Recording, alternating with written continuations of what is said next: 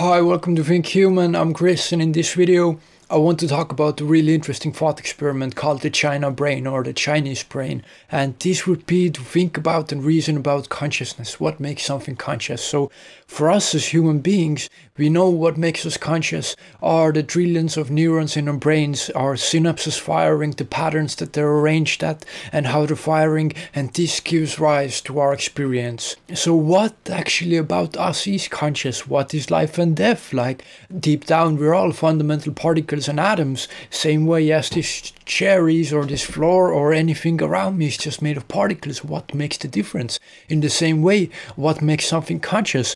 There's this idea of panpsychism, which would posit that in some way, in some unrecognizable way, everything, each particle actually is conscious.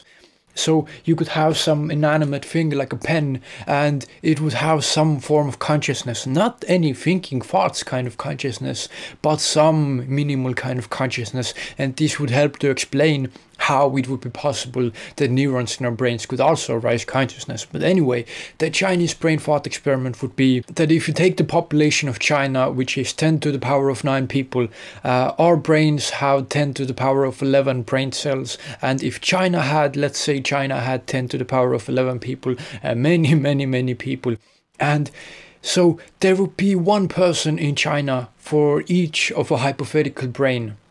And what if these people in China, each person would have a walkie-talkie that they could communicate with other Chinese people, other brain cells of this gigantic brain, and they would do all of the actions exactly like they would go on in a normal brain. They would simulate that, but they would simulate it in a different kind of scale by people talking with walkie-talkies, communicating, making patterns exactly in the same way that they would happen in the brain. So they would send all that data, all that input into some kind of artificial body, and they would put all the input from this Chinese brain for entire China, they would put into this body, into this system. So the question is, would this hypothetical body be conscious? Would the Chinese brain be conscious?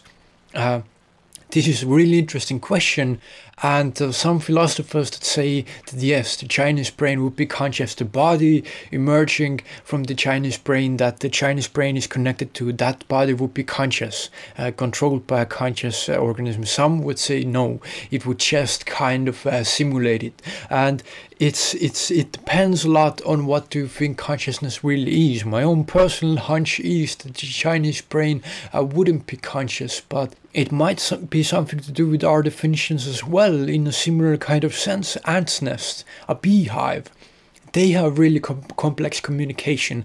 By themselves, by alone, they can't do anything, just like a neuron can't do anything by themselves. But as a collective, as a superorganism, they can do a lot of things. So is a beehive conscious? Is an ant's nest conscious?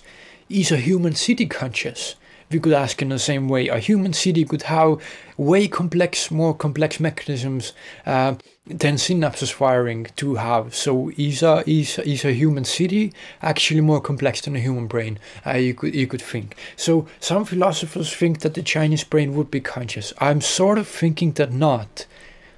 But I couldn't put it into good words why I think that it wouldn't be conscious. It might exhibit some behavior, but I think it would lack experience. And this is a weird kind of thing to think about because it's intuitive, you know. Unless you're really deeply familiar with the field of consciousness, then there wouldn't be some, you know, really meaningful arguments to kill why some people think that it would be conscious and some think it won't. It's exactly, well, kind of the same question. What if we simulated the human brain on a computer? Do you think it's conscious?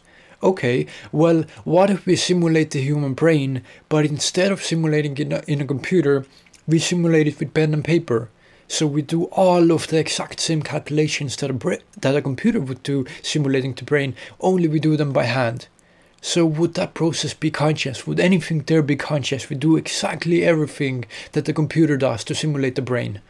would this be conscious? Would the pen be conscious? Would the paper be conscious? Would the hand be conscious? As I've said in a previous video, I think that it might have something to do with the speed of processing. So when you really slow it down and pull it apart like that, then you won't have consciousness. Maybe it's something concentrated processing speed of information processing has to be densely compacted, and from that kind of consciousness arises somehow. Who knows?